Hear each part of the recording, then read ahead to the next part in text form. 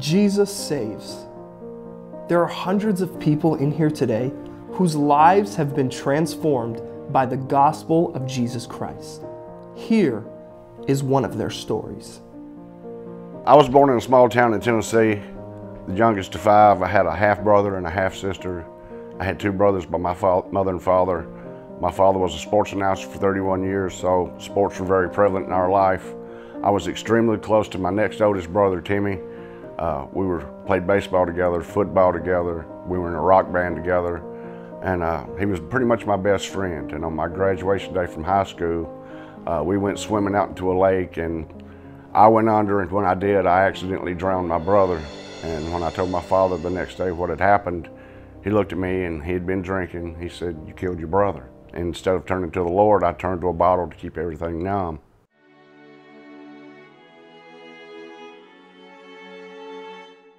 I had gotten a college scholarship for baseball, and I went to school, and I was doing really well. Baseball was good, grades were okay, and at the end of my sophomore year, I got a phone call that my sister had committed suicide. And I became angry, and I couldn't understand why God was punishing me and why he was taking my family away from me.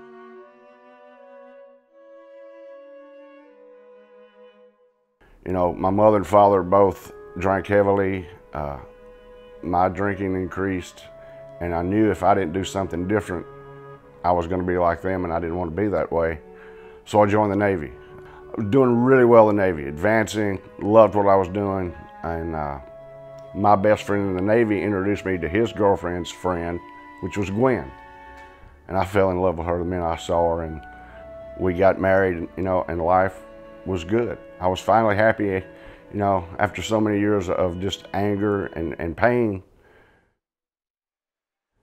And then a month before our first anniversary, I got a phone call at 4 o'clock in the morning from my half-brother, and he told me my biological brother had murdered my parents and attempted to murder my grandmother, and I fell apart. I fell into a bottle, and I became extremely angry with God.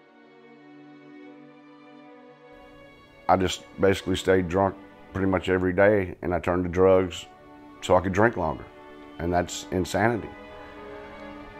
Gwen had had enough, and she divorced me, and I understand that.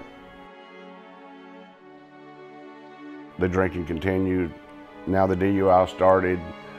I had 4, and so I wound up in Kentucky where my half-brother lived, and things weren't any better because there was this emptiness inside of me. There was something missing inside of me, and it was just filled with anger and hate. And I basically thought I didn't care anymore, but I would wake up in the mornings with a hangover, and I'd go, it's got to get better.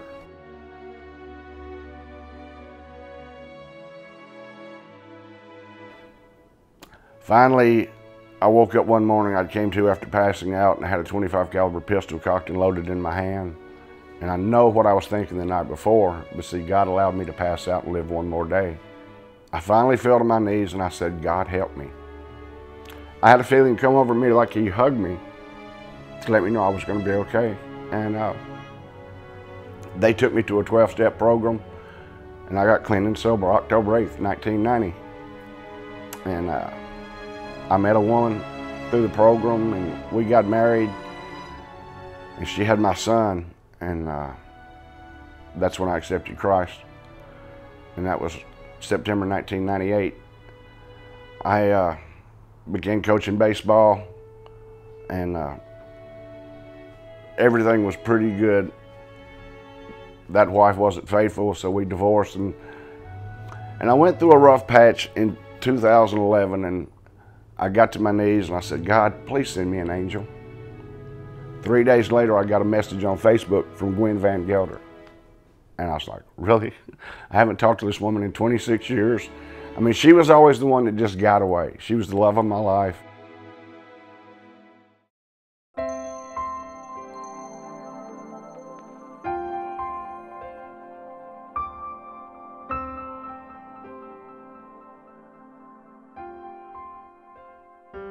I thought the reason God was leading me to California was for Gwen, and then she took me to Liberty Baptist Church. And the day I walked in, I knew I was home. I knew what was missing in my life when I heard Pastor Tomlinson preach that morning. I found my family again. You know, God gave me my church family back, and Gwen and I remarried. I got involved with RU, Reformers Unanimous. I was able to give back. But the thing God gave me the most are these boys, because I used to go to prisons to speak and high schools, but I thought, you know, if I could help kids not make the mistakes I made, then maybe they wouldn't follow the same path I did. And after going through Bible studies and going to church, I finally found peace. You know, for 33 years I'd been in turmoil with all the deaths in my family, and this, you know, I look at my life and I look at this journey God has led me on, and it's amazing. When I was lowest, He never gave up on me. He always loved me, and to bring me a family at liberty, I just know I'm the most truly blessed man on earth. And what made me finally give my life to Christ was I looked at my life and I looked at the way I'd lived, the people I'd hurt, the things I had done, and He loved me, and He took care of me, and He guided me. No matter where you've been or what you've done, it's never too late for Christ to work in your life.